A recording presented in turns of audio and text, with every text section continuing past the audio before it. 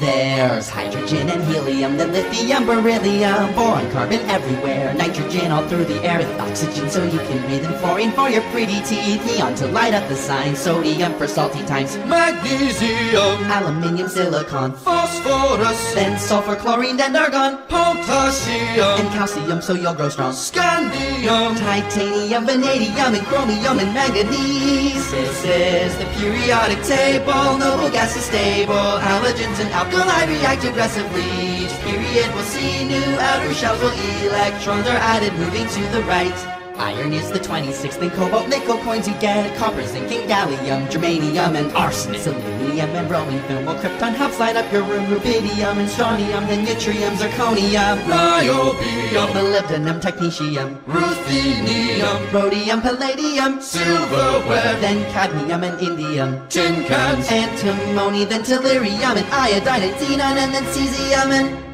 barium is 56, and this is where the table splits, where lanthanides have just begun, lanthanum, cerium, and praseodymium.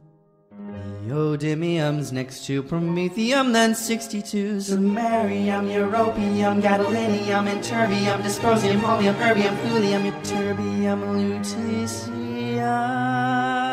hafnium, tantalum, tungsten, then we're on to rhenium, osmium, and iridium, platinum, gold to make you rich till you grow old, mercury to tell you when it's really cold, thallium, and lead that is made for your tummy, polonium, astatine would not be yummy, radar, francium will last a little time, radium, then actinize at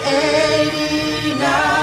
This is the periodic table, noble gas is stable, halogens and alkali react aggressively. Each period will see new outer shells while electrons are to the right. Actinium, thorium, protactinium, uranium, neptunium, plutonium, americium, curium, berkelium, californium, isonium, fermium, and olivinium, nobelium, lawrencium, rutherfordium, wm, sprigium, boreum, hesium, meitnerium, dubsonium, rucanium, copernicium, anatrium, flerovium, anapentium, livermorium, anaseptium, anamatium, and then we're done.